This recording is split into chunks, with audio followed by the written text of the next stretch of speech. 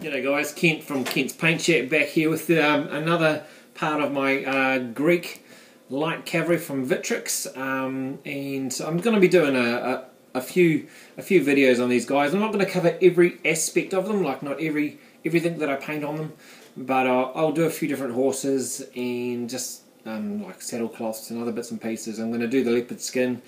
As show you like a wee video on how I do that one, even though I'm not quite sure how I'm going to do that one, but I'll do a wee video on it anyway, just for a laugh, and then there'll be a video of it all done when it's finished. So really enjoying these guys, and I hope you are too. Tell me if you learn anything from this. Maybe you've got something better that you do on your chestnut horses, but this is one of the ways that I do mine. So enjoy the video. Please leave comments. If you're not a subscriber, subscribe. I lost five subscribers just the other day. It was like boom, gone. So I haven't quite managed to collect those back again. It seems like I've hit 550 and seem to be stuck there. So if you haven't subscribed, subscribe, and enjoy the video, guys. G'day guys. So we're looking at the Victrix Greek light horse, and the first horse we're going to do is a chestnut / bay horse. So I'm using Citadel Rhinox hide for the first coat, and you want to completely cover all the black.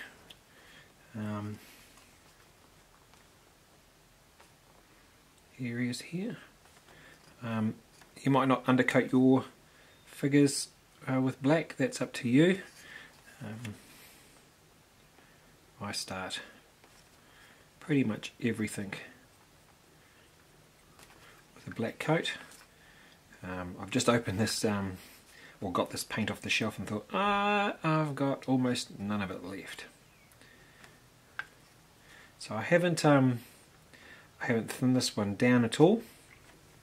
It's just going on straight. It's just my base coat.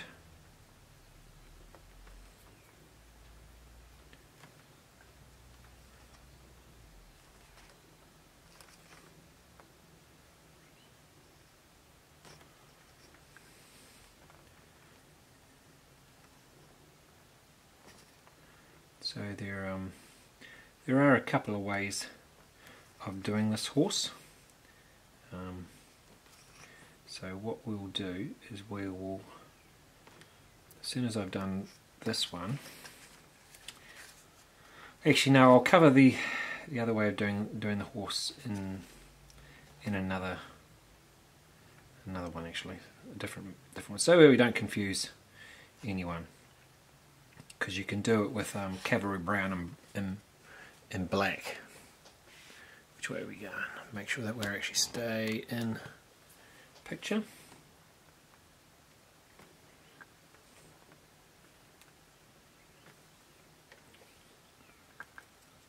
I am really quite low on this paint, I didn't realise. I have to go to the shop tomorrow.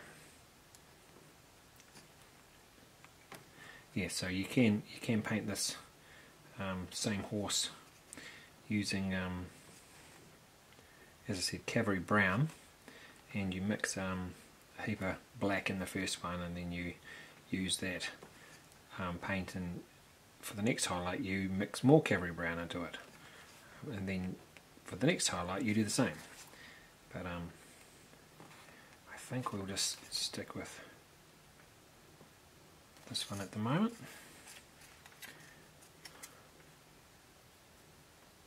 See if we can get at least another horse out of this pottle, maybe two. So there's. Okay guys, so we're back here with the second coat for the Victrix Greek light cavalry, and this time we're using Doom Bull brown.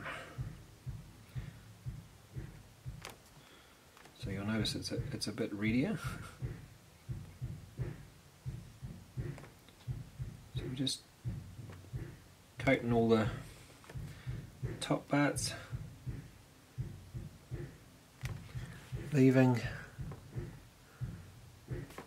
all the gaps between the muscles.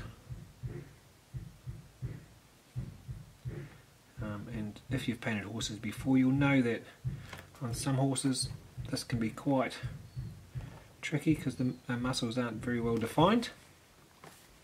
But as soon as you see these, you'll notice that actually everything's very easy to see. It's very well defined, and quite a pleasure to paint actually.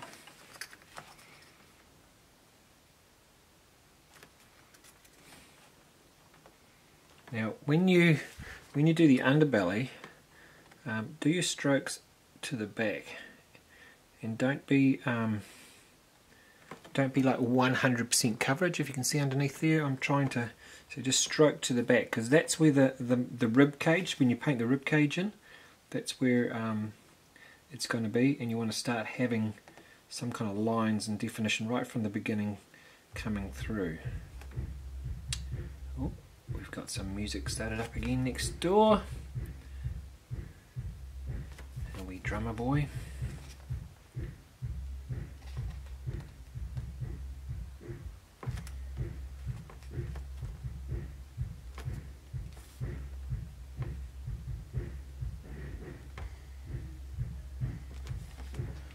Okay, so let's get us in the picture. That's with the second coat on.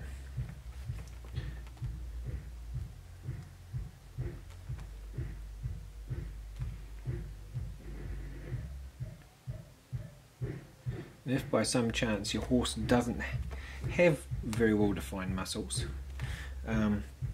you should still be able to work out that, you know, like there's a big bit there, there's another bit there, and you can actually paint it in.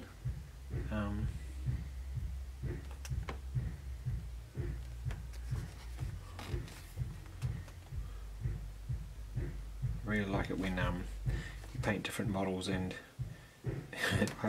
my phrase is they almost paint themselves, because you know some figures are actually that easy to paint. You know, they haven't got jagged edges that are going to ruin your brushes.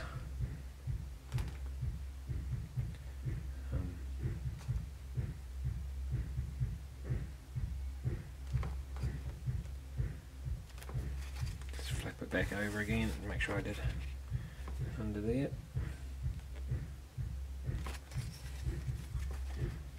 So I have put a little bit of water with this Doomball Brown, but not much, because once again I still want a really good coverage. The next colour I will be watering down. Once again I'm going to flick the brush backwards and leave some areas. I'll not be so concerned about my coverage there.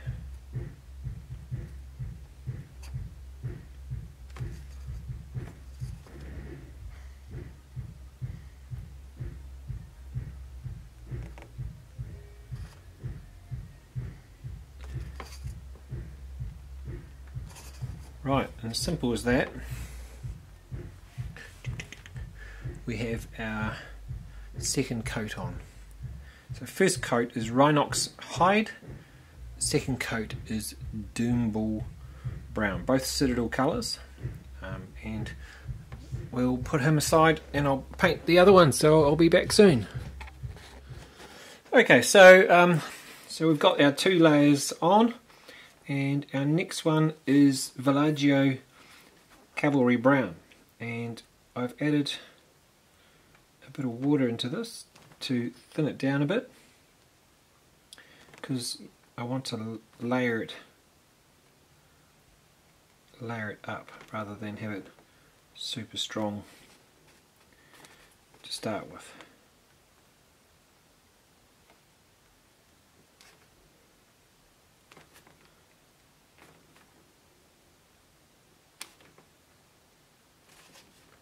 It's quite a powerful wee colour. just want to highlight those muscles.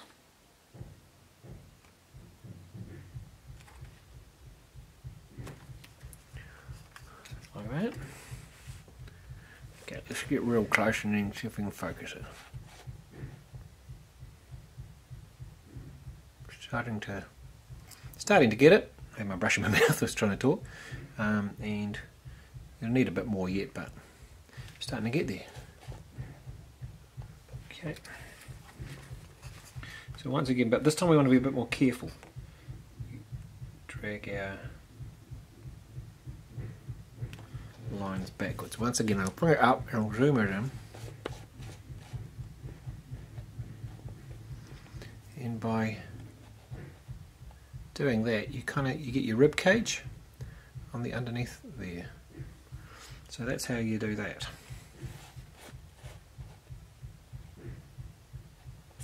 Okay, and then throw it away.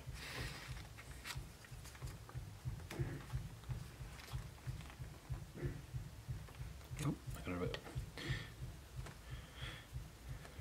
bit strong there.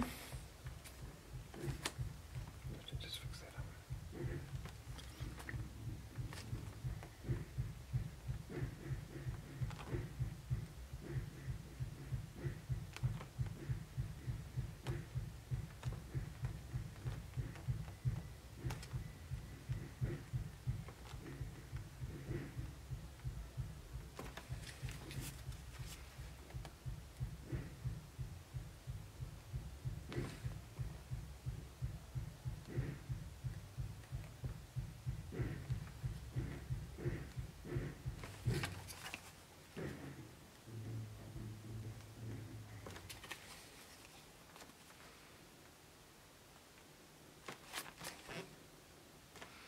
Seem to be having a little bit of fun here today.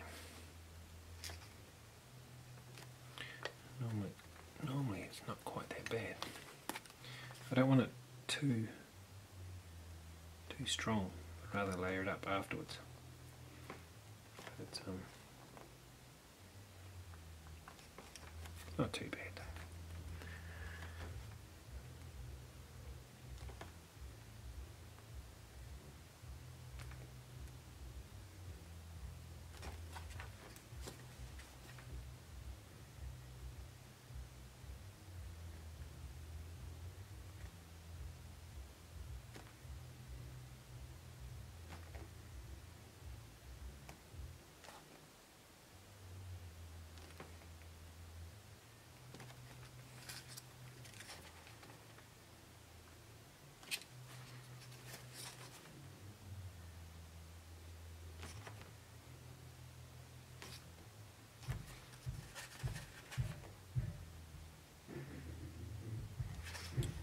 Make sure the old top of the eyes there are got a wee coat as well.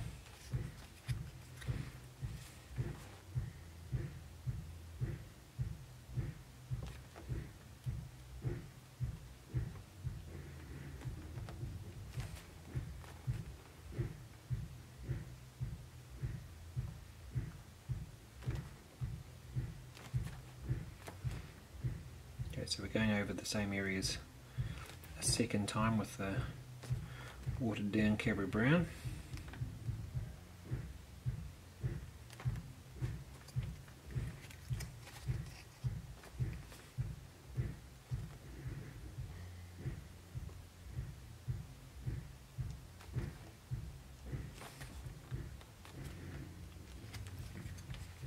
Sorry, I'll try and keep it in camera for you. You can do this multiple times, like just over and over again, and each time go a little bit further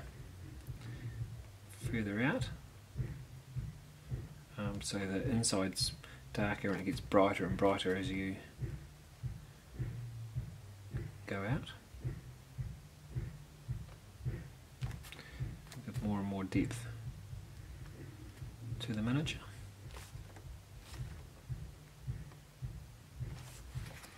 Okay,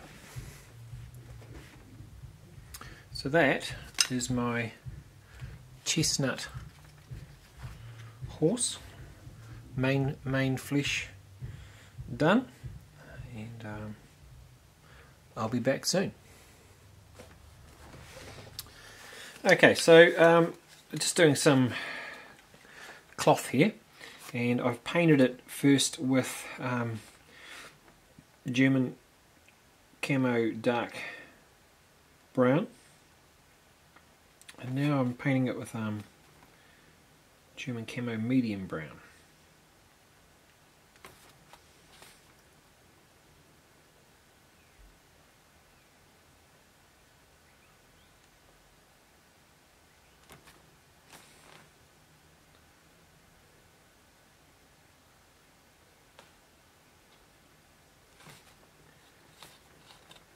Just trying to pull out some of the creases.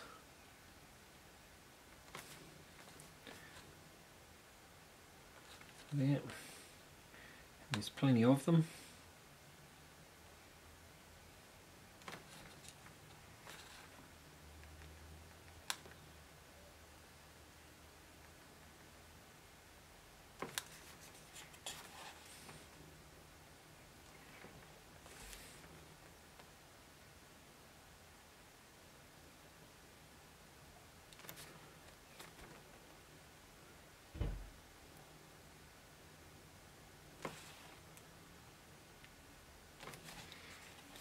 Quite like this this colour combo. I use US Field Drab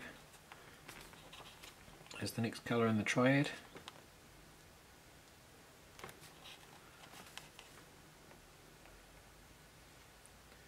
And it makes quite a nice colour.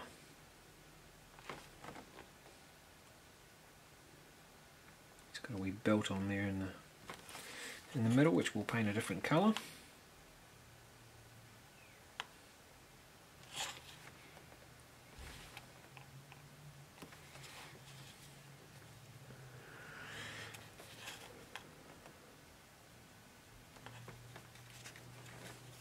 So just about done.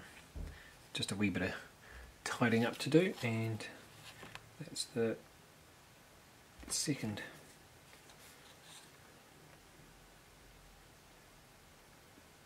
layer on that done. Just gonna make the paint a little bit stronger near the top.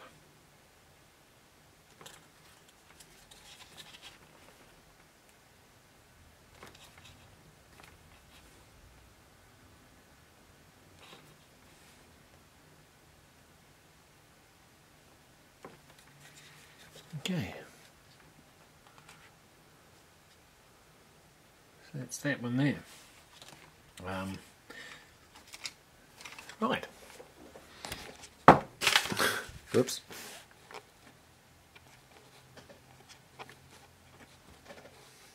Okay, so we're about to do the next highlight on the clothing, and I might change brush for some of it.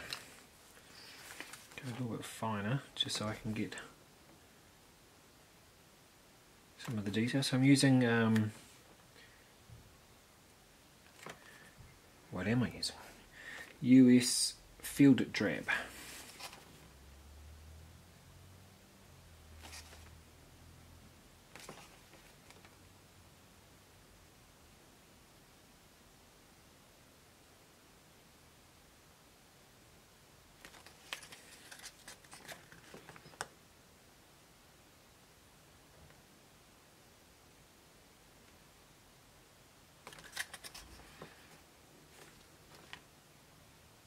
Now, depending on what kind of look you're after, you can use this one really sparingly, or like in this one I'm actually painting out quite a bit of it and making it into the more prominent colour. See if we can just sharpen it up a bit.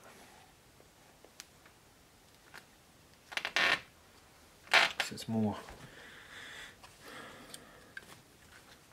more to be like the main colour on it, and the layers below we're just giving a bit more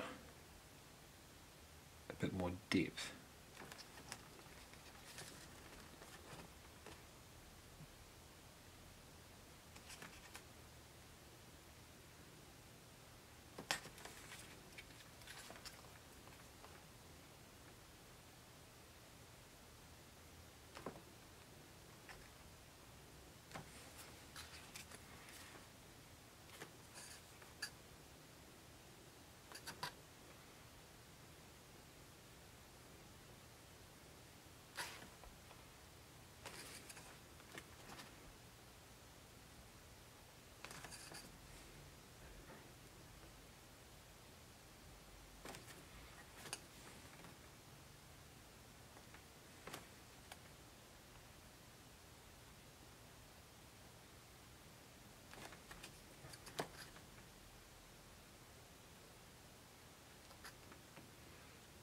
There's lots and lots of detail here that you can pick out. Try not to paint like too perfectly.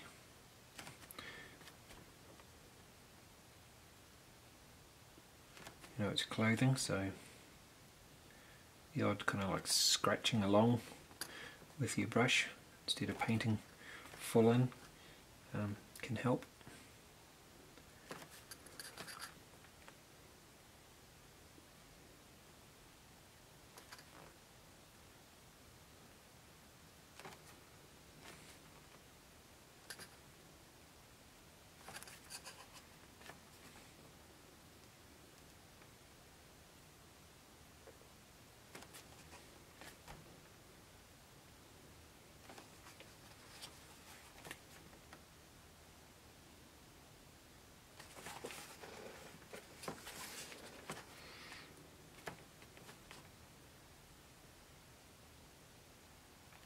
If you go over areas again with the same colour, you'll just get, it'll be more brighter, a brighter finish there.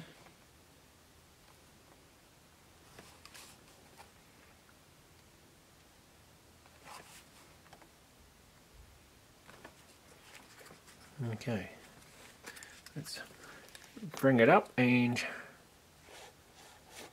that way. Sharpen it up a bit.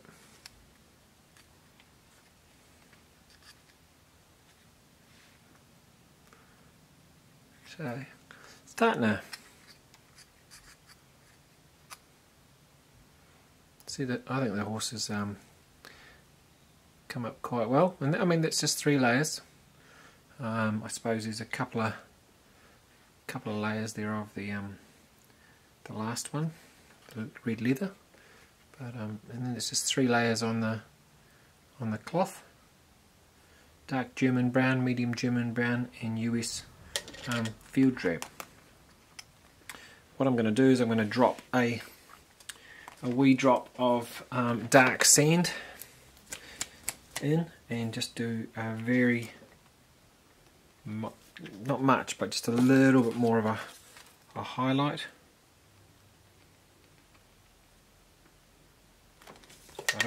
I don't want too much. Let's take it back down if we can. Down to about there. Right. We're just going to bring that collar bit there out with a few extra highlights there. Bits on the sleeve.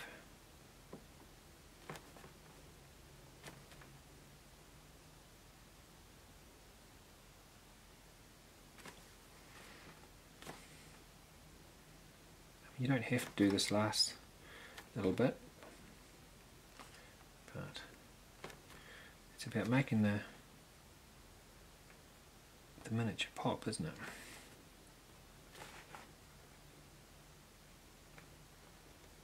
So realistically, you stop when you're happy. And as I said before, the US field drab in a lot of cases is my final highlight, and I don't bring it down quite as much as this, but I think in this case it's worth adding that extra layer.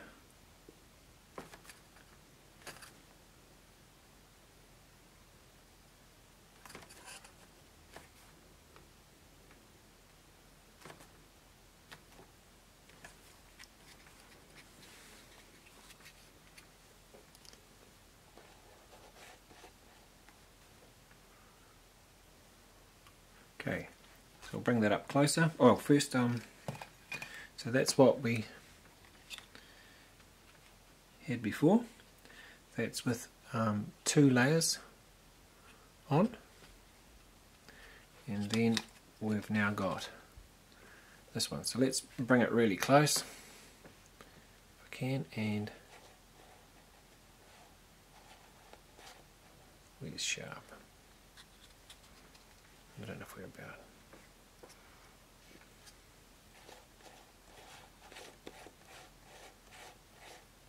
Maybe that's too close.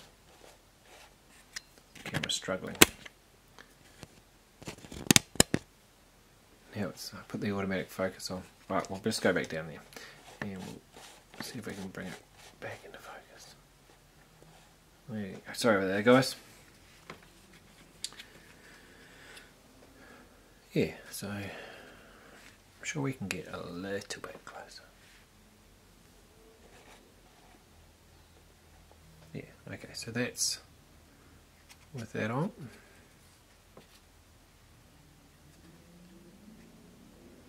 If I tilt it that way, there we go.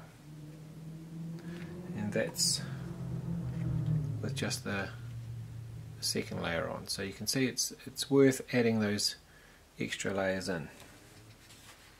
Okay, and that's where I'm going to stop today, because it's time for me to disappear.